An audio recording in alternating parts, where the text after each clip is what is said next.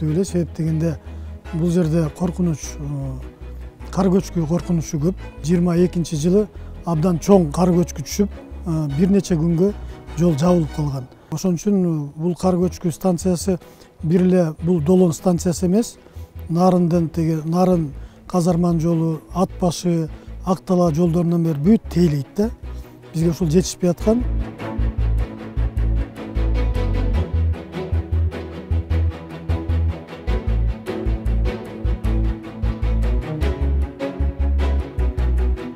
So today we have opened an avalanche station, which is helping the Kyrgyz hydromet to better monitor the risks of avalanches specifically to people who are living in this region and also especially traveling on the main road to Narin. Of course, avalanches is a high risk during winter times when there's very high snowfall, and it causes accidents. We have seen people suffer from that over many years, and the authorities of course have a good response capacity, but with better weather information it's possible to provide risk information to the public and to warn people in advance of an avalanche, and also take mitigating actions such as reducing the risk, basically dealing with the snowpack.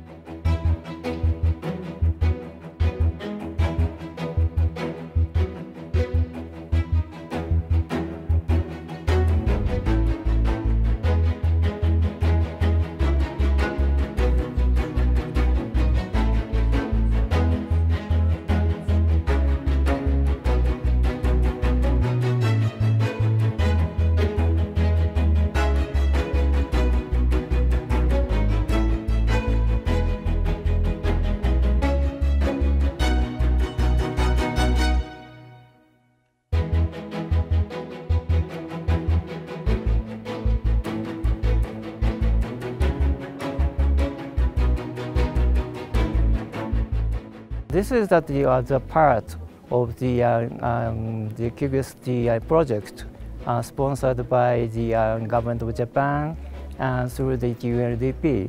And the UNDP has the plan to establish the 3 avalanche observation stations included here. Narin, other 2 stations is now contracted in the Jalal-Abad oversight.